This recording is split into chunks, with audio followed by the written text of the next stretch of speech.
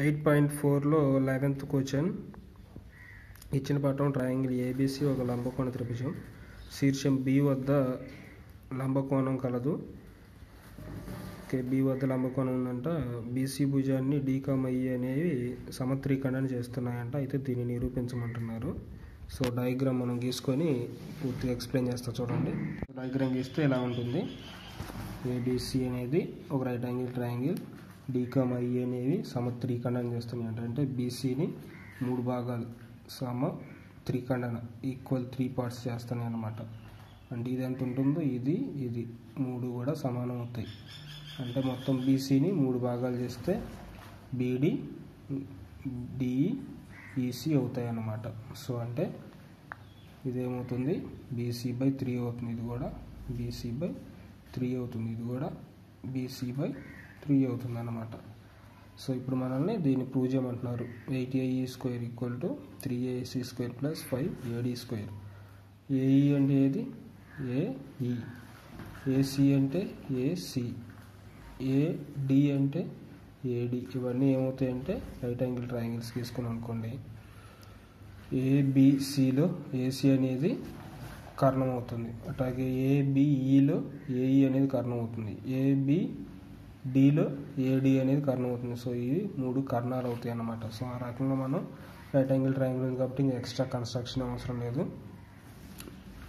వీటి నుంచి మనం ప్రూవ్ చేయొచ్చు. చూస్తే మనకు రైట్ యాంగిల్ ట్రయాంగిల్ ఏబి అనేది అవసరం లేదు. తర్వాత అంటే ఏబి అని తర్వాత చేస్తే అర్థమవుతుంది. మనం ఈ ట్రయాంగిల్ వేసేటప్పుడు ఏడి, బీడి అనేది తెలుస్తుంది. తర్వాత బిఈ అనేది తెలియదు. BC/3 ఇక్కడి నుంచి ఇక్కడికి, ఇక్కడి నుంచి ఇక్కడికి, అంటే ఈ రెండింటిని కలిపితే వస్తుంది అనమాట. అంటే బిఈ = BD + డిఈ అవుతుంది. సో ఇది BC/3 అవుతుంది, BC/3 అవుతుంది. అంటే 2 × BC/3 అవుతుంది. రెండు ఒకటే కాబట్టి. సో దీన్ని ఏమైనా రాసుకోవచ్చు, 2/3 × BCగా రాసుకోవచ్చు. ఏంటిది? అది బిఈ అనే వాల్యూ. సో ఇప్పుడు మనకి ప్రతి ఒక్క ట్రయాంగిల్కి సంబంధించిన ఈ బేసిస్ వచ్చినాయి అనమాట. ఈ ట్రయాంగిల్కి BC/3 అవుతుంది. దీనికి వస్తే 2/3 BC అవుతుంది. పెద్దదానికి BCనే అవుతుంది. అన్ని BCలోకి మార్చుకున్నాం. సో ఇప్పుడు మనకు కావాల్సినది ఏఈలు, ఏసీ, ఏడి. వాటిని కనుక్కుందాం. ముందు ఫస్ట్ మనం ఏఈ వాల్యూ కనుక్కోవాలనుకోండి. ఏఈ అంటే ఎలాగ వస్తుంది? ట్రయాంగిల్ ఏబిఈలో ఏఈ అనేది కర్ణం కాబట్టి సో AE² ఏమవుతుంది? AE² = AB² + BE² అవుతుంది.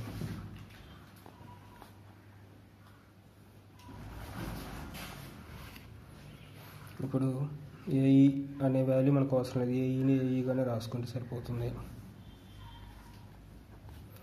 ఏబి అనేది ప్రతి ఒక్కదానికి కామన్గా ఉంటుంది కాబట్టి దాన్ని కూడా తర్వాత క్యాన్సిల్ అయ్యేటట్టు చేసుకోవచ్చు. దీన్ని కూడా AB² ఉంచుతాం. ఈ బిఈని మాత్రం BCలోకి మార్చుకోవాలి. సో BCలోకి మార్చాం. ఏమొచ్చింది? 2/3 BC వచ్చింది ప్లస్ 2/3 BC. మొత్తానికి స్క్వేర్ ఉంది కాబట్టి హోల్ స్క్వేర్. సో దీన్ని AE² = AB² ప్లస్ ఇదేమవుతుంది? 4/9 BC² అవుతుంది. సో ఈ 9 కూడా క్యాన్సిల్ చేయాలనుకోండి.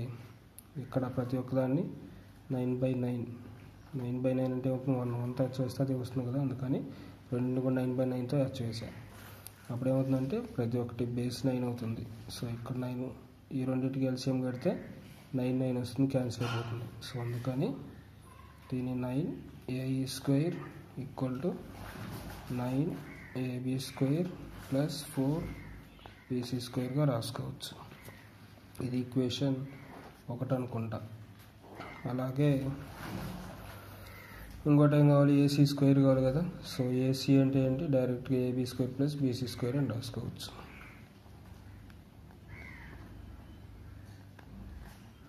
BC² ఆల్రెడీ బీసీలో ఉంది కాబట్టి సో దీన్ని డైరెక్ట్గా ఉంచుకోవచ్చు. కాకపోతే ఏం చేద్దామంటే ప్రతి ఒక్క చోట 9s వస్తున్నాయి కాబట్టి దీన్ని కూడా 9లోకి మార్చుకుందాం. అంటే 9ac² equal to 9ab² plus 9bc². ఇది ఈక్వేషన్ 2 అనుకున్నాం. తర్వాత 3 ఏంటంటే AD కావాలి. AD అంటే దీన్ని ఏమైనా రాసుకోవచ్చు, AD² ఈక్వల్ ab² ప్లస్ BD²గా రాసుకోవచ్చు.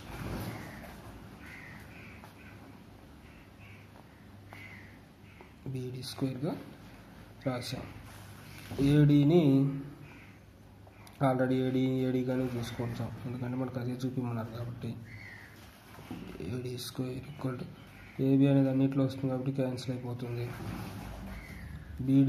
ఈ BDని మాత్రం మార్చుకుంటే BC/3 అవుతుంది. సో BC/3 హోల్ స్క్వేర్ కాబట్టి హోల్ స్క్వేర్ చేస్తే ఏమొస్తుంది,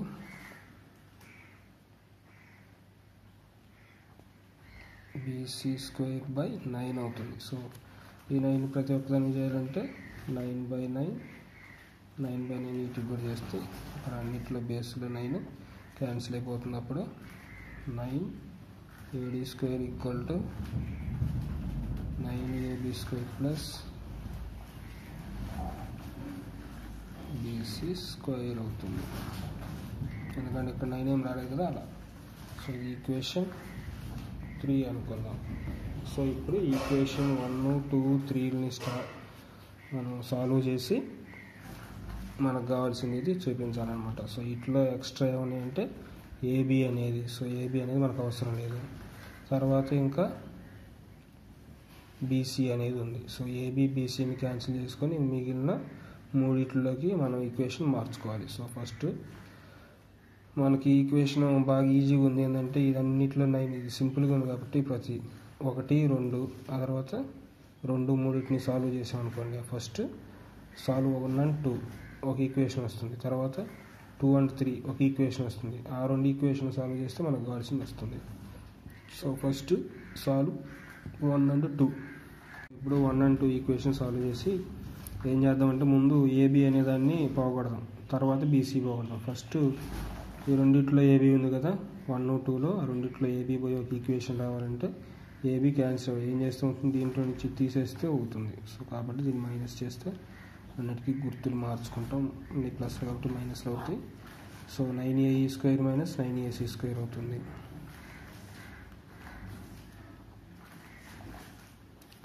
ఇది 9AB² మైనస్ 9AB² అంటే క్యాన్సిల్ అయిపోతుంది. 4BC² minus 9BC². So 4 minus 9 అంటే -5 అవుతుంది. -5BC² అంటే ఏంటి, 9AE² minus 9AC² equal to ఇది అవుతుంది అన్నమాట.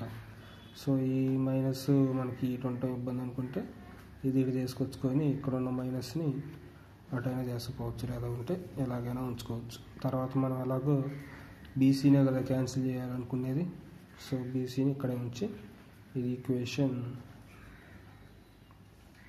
3 అయిపోయింది కాబట్టి 4 అనుకుందాం. అలాగైనా అనుకోవచ్చు, లేదా ఈ మైనస్ పోవాలనుకుంటే ఈ మైనస్ ఇటు వేసాం అనుకో, ఇది మైనస్ అవుతుంది, ఇది ప్లస్ అవుతుంది. అంటే 9AC² minus 9AE² equal to 5BC². ఇది ఈక్వేషన్ 4 అయినా అనుకోవచ్చు. సో దీని కదనుకుని మైనస్ మనకు కన్ఫ్యూజింగ్గా ఉంటుందని. సో ఓకేనా, ఇది 4 అనుకున్నాం. తర్వాత మళ్ళీ 2 and 3ని సాల్వ్ చేద్దాం. Solve 2 and 3. సో ఈ రెండింటిని కూడా సాల్వ్ చేసి AB²ని క్యాన్సిల్ చేద్దాం. సో మన ఇష్టం, నేను 1 and 2 తర్వాత 2 and 3 అలాగే చేయాల్సిన అవసరం లేదు. రెండు జట్లుగా ఏదైనా తీసుకోవచ్చు, 1 and 3 లేదా 1 and 2 అలాగే తీసుకోవచ్చు. ఏవో ఒకటి, పైన 2 కింద 2 తీసుకొని, కాకపోతే అవే 2 తీసుకొని మిగిలిన 2 పైన ఒక 2 కింద ఒక 2 తీసుకొని వాటిల్లో ABలు క్యాన్సిల్ చేసి మిగిలినవి వచ్చేటట్టు 2 ఈక్వేషన్లు ఆ రకంగా చేస్తాను అనమాట. సో ఇక్కడ నేను ఏంటంటే ఈ ఈక్వేషన్ అనేది ఈజీగా ఉంది కాబట్టి రెండిట్లో 2 అనేది వచ్చేటట్టు తీసుకున్నాం. సో మన ఇష్టం ఏ 2 అయినా తీసుకోవచ్చు. సో ఈ రకంగా చేస్తే 9AC² మైనస్ 9AD² అవుతుంది. సో మైనస్ ఏ చేయాలి ఎందుకంటే ఇది క్యాన్సిల్ అవ్వాలి కాబట్టి. So minus minus minus so 9ac square minus 9ad square equal to cancel అయిపోతుంది. ఇది 9bc square minus bc square అంటే డైరెక్ట్గా 8bc స్క్వేర్ అని రాసుకోవచ్చు. సో ఆల్రెడీ bc స్క్వేర్లోకి వచ్చేసింది. ఇది 5 అనుకుందాం. ఇప్పుడు 4, 5ని సాల్వ్ చేయాలంటే రెండు bc స్క్వేర్లు క్యాన్సిల్ చేయాలి. ఏం చేస్తానంటే 4ని 5ని సాల్వ్ చేద్దాం. చూడండి, solve 4 and 5.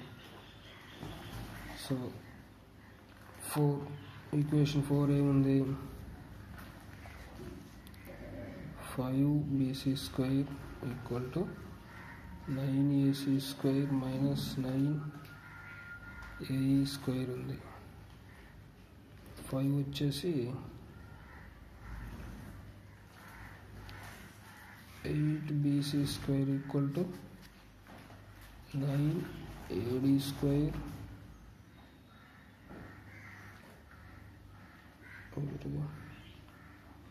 9ac square minus 9ad square అవుతుంది. సో ఇది 5. రెండిట్లో నుంచి బీసీ క్యాన్సిల్ అవ్వాలి. అప్పుడు ఏం చేయాలంటే ఈ బీసీలు కొన్నవి రెండు సేమ్ అవ్వాలంటే ఏం చేయాలంటే దీన్ని 8 తోటి దీన్ని 5 తోటి వచ్చేయండి.